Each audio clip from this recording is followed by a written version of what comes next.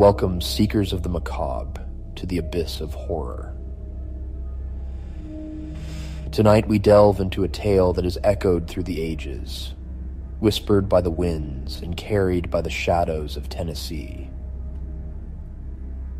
Gather close as we unravel the harrowing story of the Bell Witch, a legend steeped in terror and shrouded in mystery.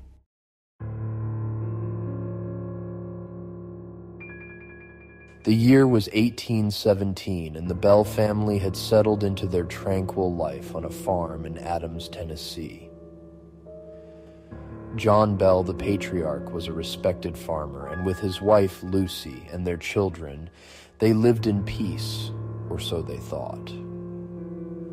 Unbeknownst to them, a sinister force had taken root on their land, a malevolent spirit that would soon reveal itself in the most horrifying ways.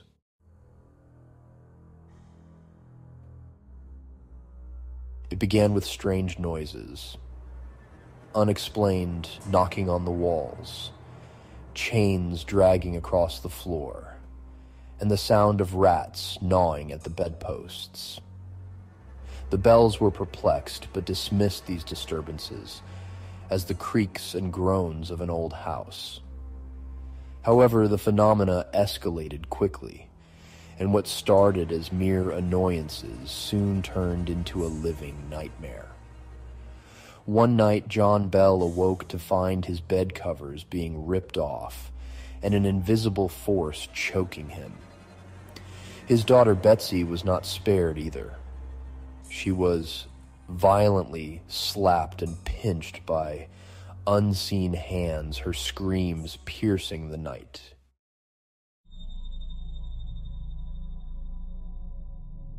The spirit seemed to have an intelligence and a voice, often speaking in a raspy whisper. It revealed itself to be none other than the Bell Witch. The Bell Witch claimed to be the spirit of Kate Batts, a neighbor of the Bells with whom John Bell had a land dispute. Kate Batts was known for her eccentric and vengeful nature, and it was said she had cursed John Bell on her deathbed.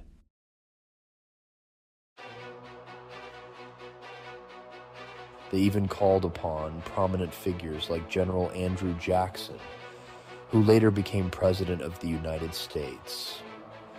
Jackson himself visited the Bell farm, and his entourage experienced the witch's wrath firsthand.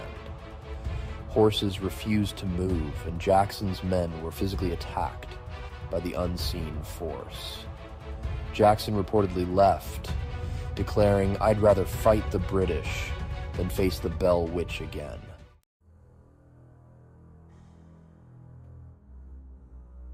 The Bell Witch's torment was relentless. It seemed to have a particular loathing for John Bell and Betsy. It tormented John daily, causing him severe physical and mental anguish. His health deteriorated rapidly, and the witch would often mock and curse him, vowing to kill him.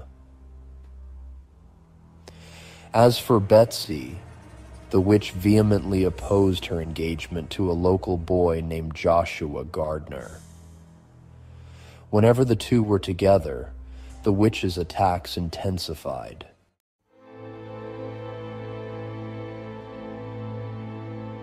As the years dragged on, John Bell's condition worsened. The witch's curse seemed inescapable, and on December 20, 1820, John Bell was found dead. Beside his bed was a vial of strange, dark liquid. The family summoned the doctor, who identified the liquid as a potent poison. The Bell Witch gleefully claimed responsibility, boasting that she had finally killed John Bell. John Bell's death did not end the witch's torment. At his funeral, the witch was heard laughing and singing joyously, mocking the grieving family and friends.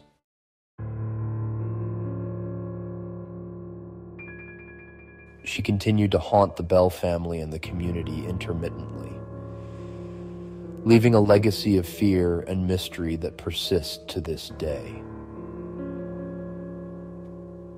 The legend of the Bell Witch remains one of America's most enduring and terrifying ghost stories. The Bell Witch Cave, located near the old Bell Farm, has become a site of eerie fascination. Visitors report strange occurrences and the feeling of being watched, as if the witch's malevolent spirit still lingers in the shadows.